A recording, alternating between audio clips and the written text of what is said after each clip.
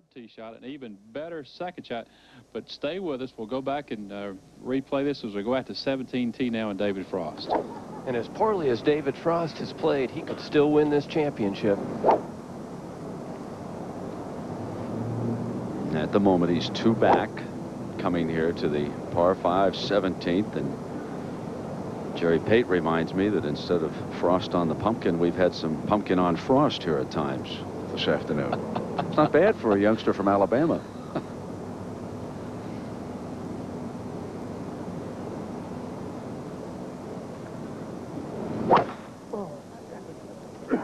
We were quicker next time.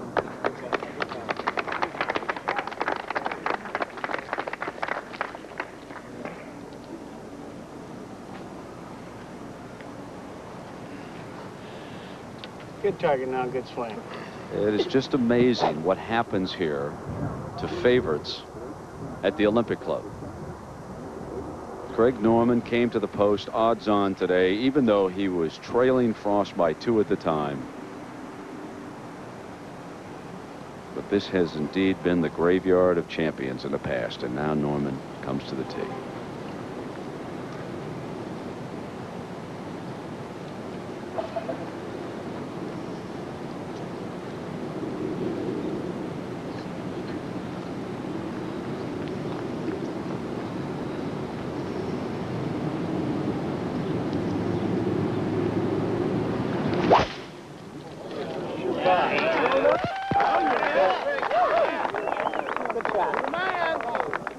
Well, he can get home with that one.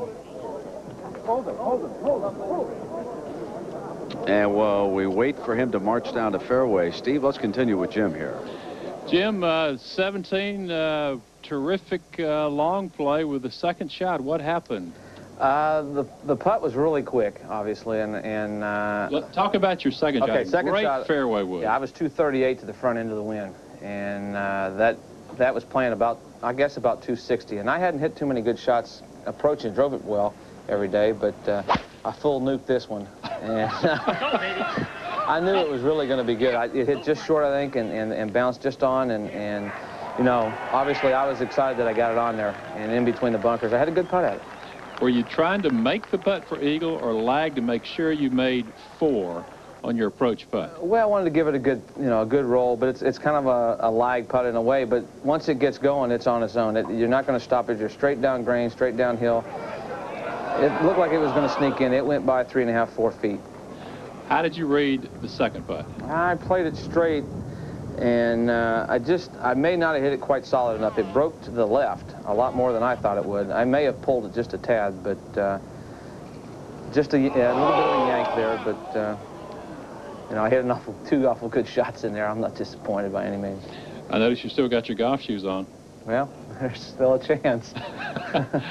Well, did you think after your opening 63, when you had the 5-shot lead, then you backed it up with 73, 72? A lot of people wrote you off, didn't they? Yes, they did. They usually do. But that's the way it goes with me. They wrote you off at the Ryder Cup. One guy thought it was a fluke round the first round, so I just kind of said, well, I played awfully well. I mean, I hit it, like Peter said, 5 to 10 feet all day, and it got tougher as the weeks went on. And, I don't ever give up. At the Ryder Cup, you had a terrific performance. You were 2-1 in matches. More particularly, you beat Seve on the final day, beat him 3-2. What does that do for the career of Jim Gallagher? It's a big boost, no doubt. Moving to another level, it helped me today. I just kind of thought back on things like that. Just don't get too far ahead of yourself. And obviously the nerves are out there. You're playing for a lot of cash. You're playing to win. And, I'd had a chance. I mean, Greg, I don't know where he made bogey or double or something to give me a chance to get in there. And I had my opportunity on 17 and let it get away. But there's still 2 holes to play yet. Well, stick around. You may have more to play after that, too. That'll be all right. Brent? Well, Steve, as a par 5, the 17th has played as the 11th toughest hole overall, but the 10th toughest here today. And there has not been a single eagle on this hole in the 4 rounds of the Tour Championship. Amazing. Well, you heard Jim Gallagher allude to the fact that it was a lot faster putt than he thought it was. This is a much tougher pin position than people give it credit for.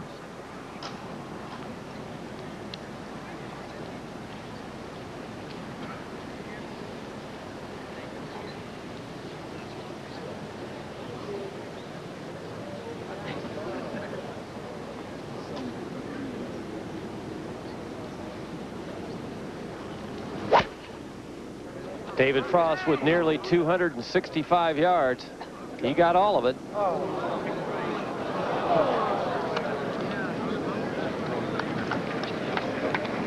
The really tough thing about this second shot, if you're going for the green up there, is that it's pitched so severely from left to right, you know the ball is going to kick right.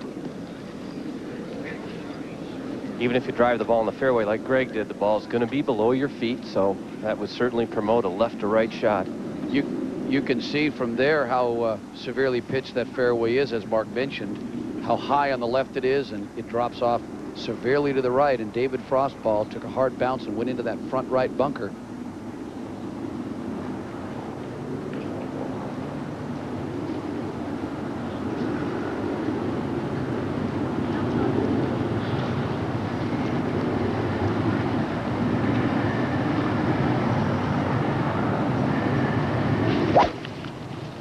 Norman with 240 to the front edge. A little more. Just a little more. Kick left. Well, great shot. Still to be determined. Who will win the $540,000? Thank you.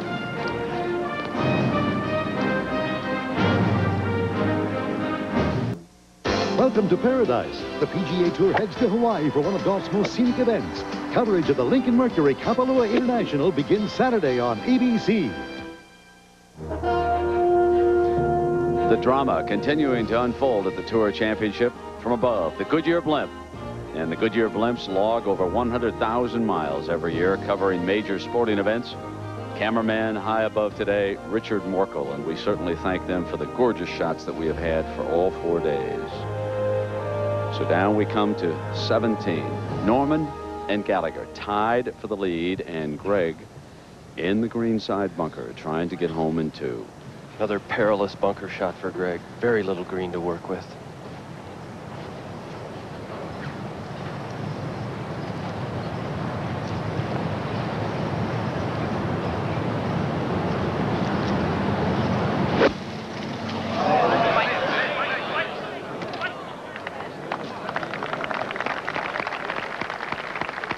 Of course, Jim Gallagher is all nerves. He's up very, very tight. Oh, Beautiful.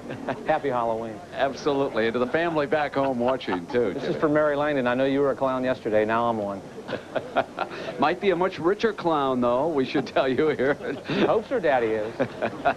We'll see what happens as Norman safely up on the green here at 17 on the par 5.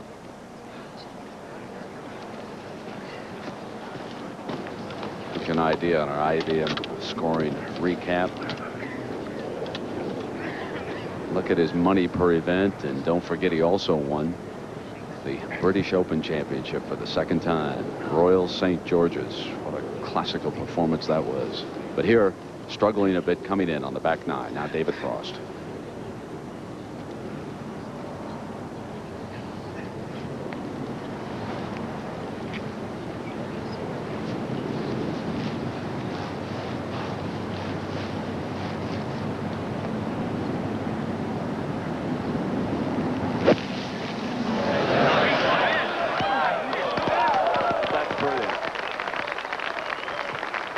Mark Rolfing said, with 2 birdies, David Frost could get to 7 under and crowd that playoff, should there be one.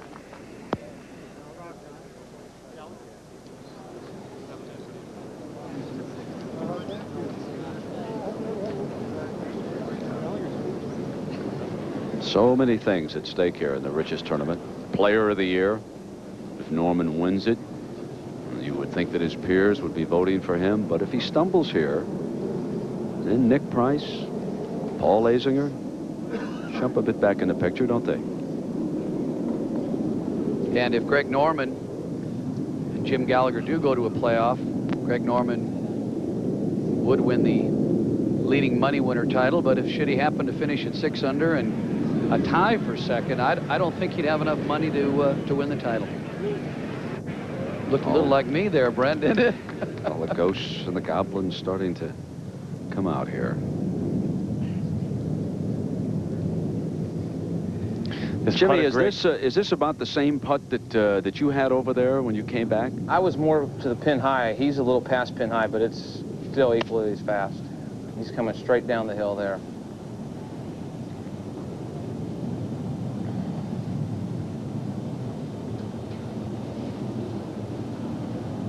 Make it. Norman takes the lead. 2 putt. They stay tied.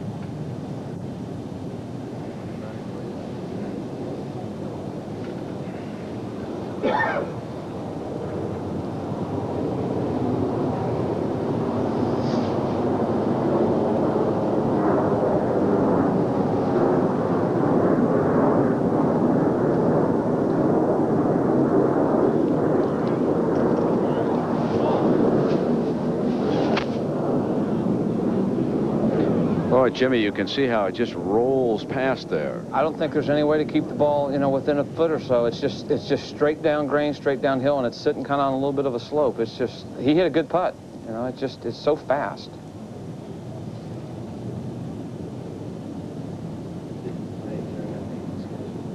And Norman away.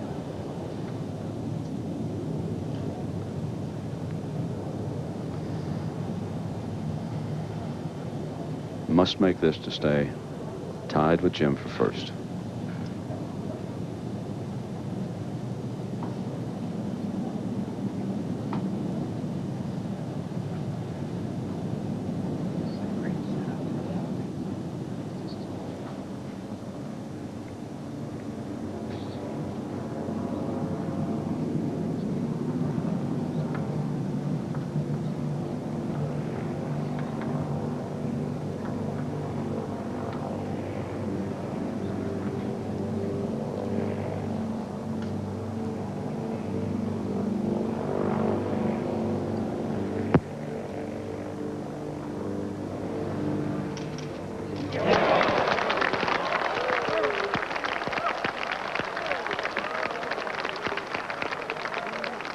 Now the par 4 18th.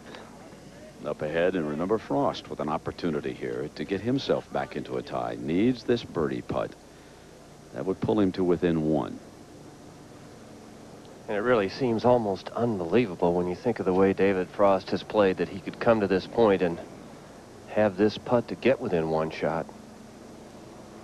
It really was Greg Norman's tournament to win back at the 12th hole, I think.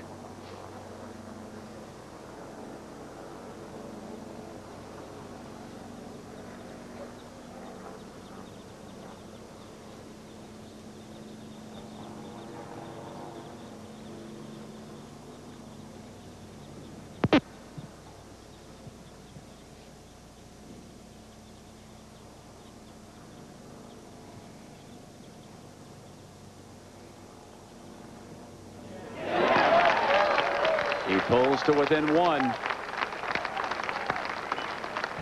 So here is our situation. We have 2 tied for the lead here in the Tour Championship.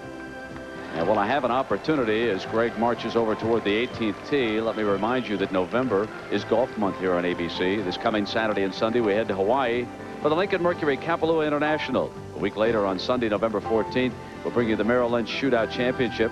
And on Thanksgiving weekend, it's golf's most entertaining event. John Daly, Fred Couples, Paul Azinger, and Payne Stewart tee it up in the Skins game, all in November, right here on ABC Sports. Not a bad ending to October either, is it? Well, as the players approach 18, very short little finishing hole, 347 yards.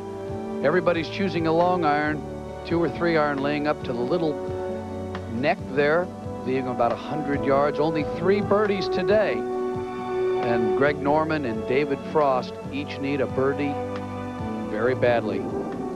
The pin is in the back. You saw Gallagher earlier throw it all the way back, but it got hung up in the back fringe. Anybody that comes up short, that ball will pull all the way back to the front of the green.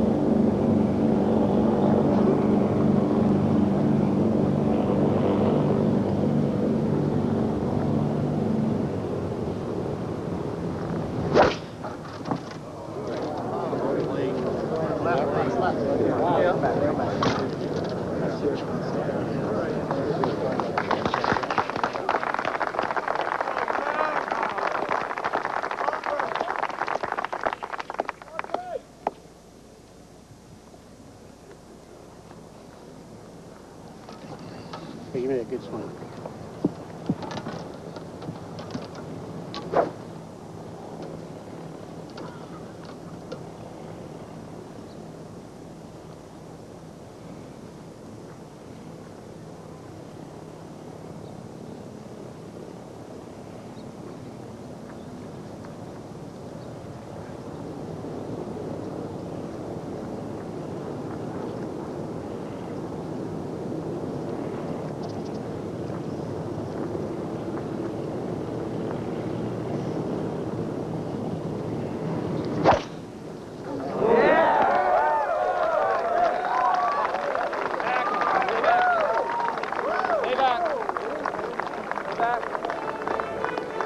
It is only fitting that in this, the Tour Championship, that the 30 best this year on the PGA Tour bring it right down to the final hole.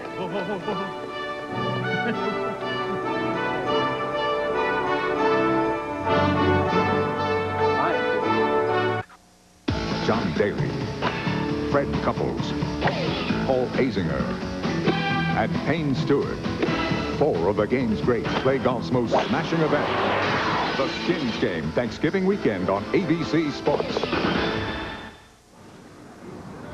With Peter Jacobsen, I'm Brent Musburger. We welcome you back to the final round of the Tour Championship. David Frost one off the lead here at the finishing hole. From 155 yards.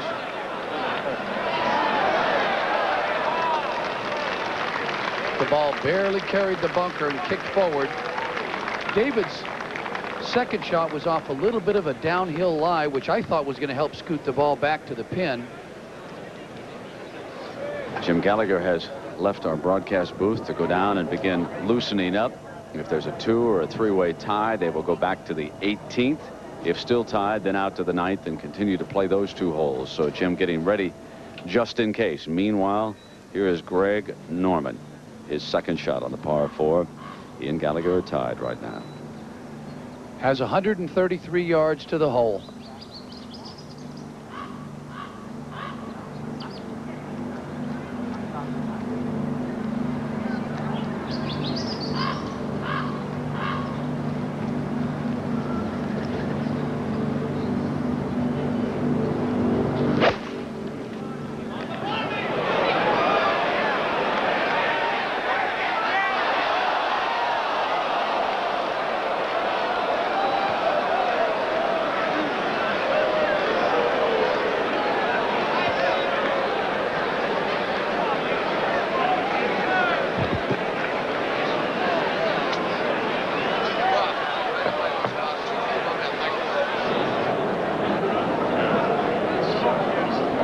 Gallagher is standing behind the 18th green, behind the scoring tent, and he did not see that shot from Greg Norman. Now, as we bring Norman up to his perilously tricky situation here at the 18th in alphabetical order, we can run through all 30 of the competitors. And a grim-faced Norman now trudging up to the 18th.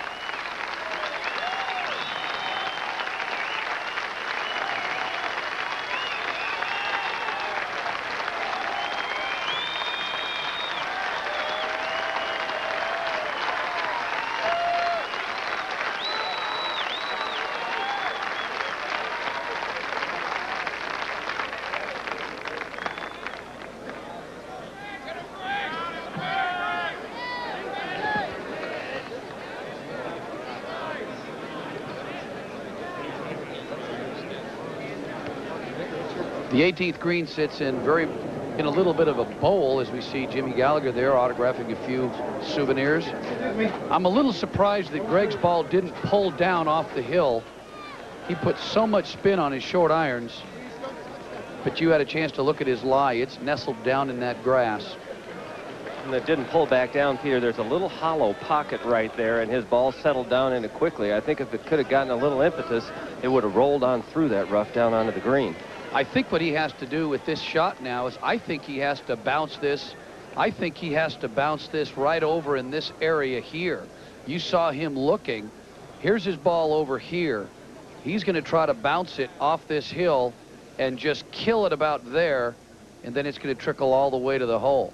He certainly has his work cut out for him here.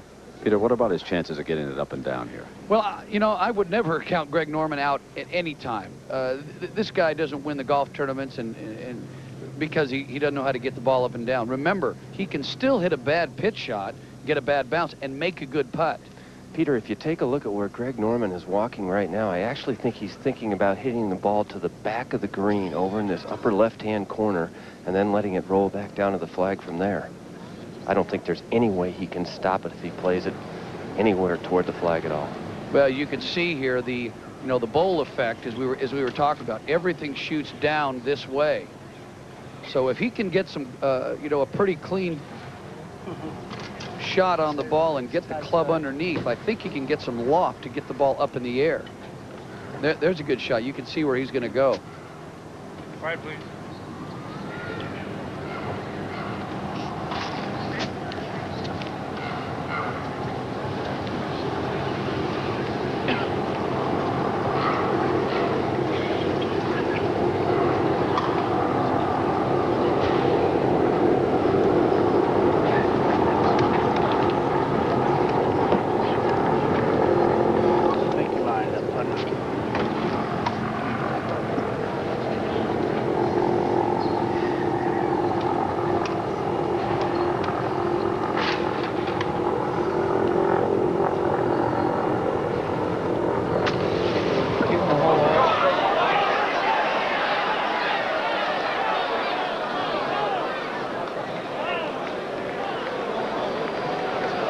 The most important putt of the year for Norman is about to occur.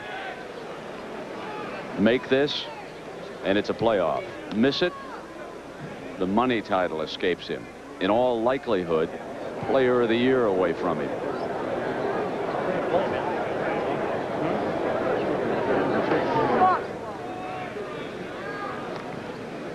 That's why people talk about the 18th hole at Olympic Club as being one of the best finishing holes. The ones who criticize it, they say it's too short and it's too easy. But you can't convince me of that. Looks pretty tough from here. Now let us not forget David Frost. It's not an easy birdie putt, but make it, and he joins Jim Gallagher in at 7 under par.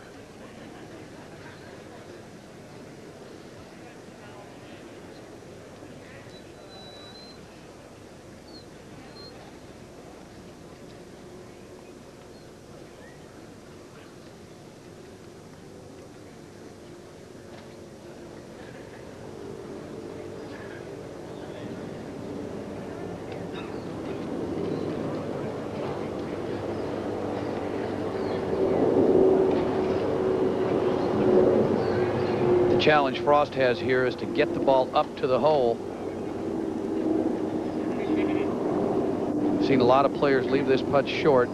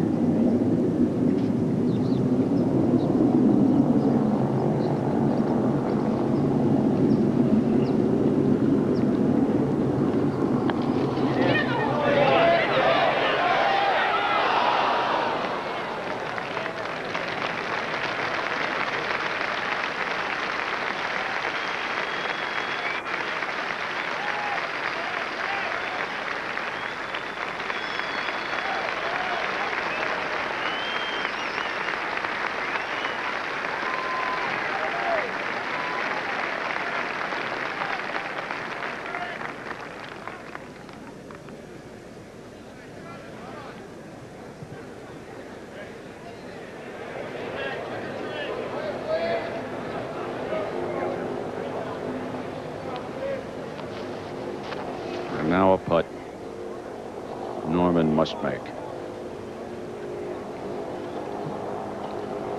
There were no miracles here today against him. His fate has rested in his own hands this time all the way.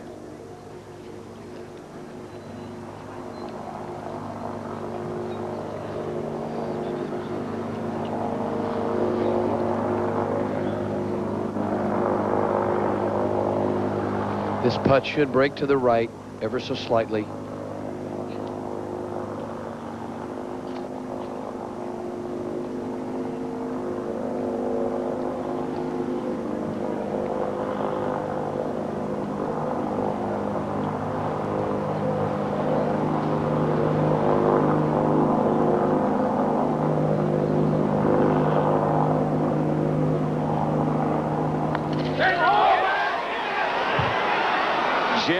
Gallagher Jr. wins the Tour Championship. From Greenwood, Mississippi, out of the University of Tennessee, the man who set the course record on Thursday with a 63 is your winner here today. And one of the more bitter moments in a career that has been bittersweet. Nick Price wins the money title. 4 bogeys on the back 9 for Norman. Down we go to Judy Rankin. Judy. Jim, I never saw any pressure on your face today. All I saw was kind of a happy, upbeat. You were going after him. Yeah, you know, I kind of backed into that one, but yeah, I really got it going the back 9, and you're right. I was out there enjoying myself, and I think the Ryder Cup helped a lot with that. The fall of '93 has been very special for you. Very, very special. This has been a fabulous year. Thanks, David. Sorry about it, Greg. Thanks. Happiest Halloween. Oh, this is great. We can buy a lot of trick-or-treat candy. Well, first it was Ben Hogan. Then it was Arnold Palmer, Tom Watson. And here today, it is Greg Norman who is upset. The Olympic Club does it again. And Jim Gallagher Jr., congratulations on a wonderful triumph here at the Tour Championship. So long, everybody.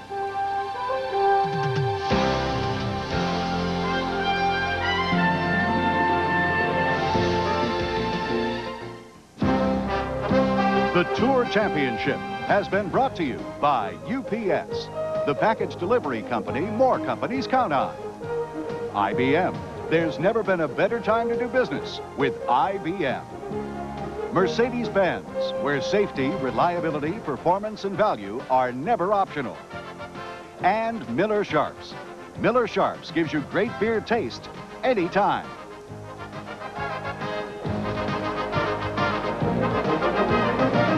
Tomorrow night on ABC Sports, quarterback Jim Kelly and the Buffalo Bills try to continue their sweep of Super Bowl opponents when they meet the Washington Redskins on ABC's NFL Monday Night Football.